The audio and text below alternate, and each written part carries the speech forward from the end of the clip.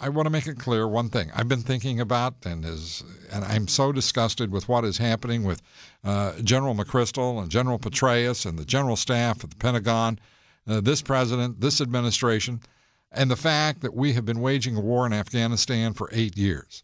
I am very upset that the White House has chosen not to even consider withdrawing our troops from Afghanistan, while our generals don't even have a strategy for victory. What happened? Where?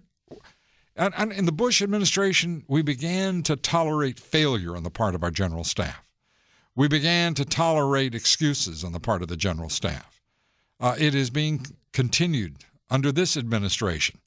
I've heard people say that this president now owns the war in Afghanistan, that this president owns the war in Iraq. You know what? That's not true. You and I own the wars in Iraq and Afghanistan. You and I are responsible for every single man and woman in uniform who is serving there and around the world.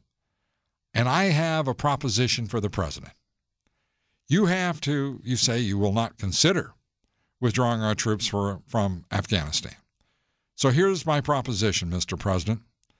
Given that we have not succeeded under the leadership of the general staff for 8 years in Afghanistan, 8 years of combat, why don't we reevaluate what we're doing with our troops worldwide, not just Afghanistan? Here's my proposition. Why not do something for your own legacy, for the American people and our men and women in uniform, who deserve far better leadership than they're receiving right now from their general staff? It is time to call a halt to the nonsense. Bring home our troops, 60,000 of them in Germany, 37,000 of them in South Korea, another 10,000 in Japan. Bring home our 10,000 troops in Italy. Bring all of our troops home.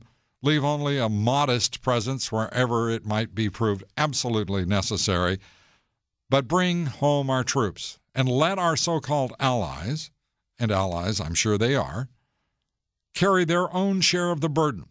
Put their militaries forward against whatever enemy is perceived, potential, or existent.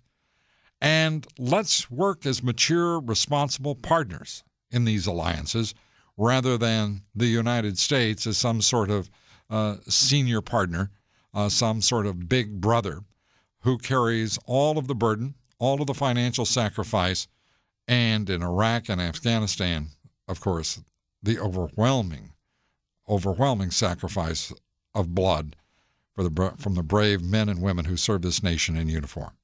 It is time, Mr. President. This is your opportunity. This is the nation's opportunity. And it's your responsibility as Commander-in-Chief. I hope you'll think about it, and I hope each and every one in the independent nation is thinking about what I'm saying, because I want to hear from you. Am I right? Am I wrong? Should the president do exactly this, or should he not? Make your voice heard. I don't believe there's a more urgent issue today than what I've just laid out before you.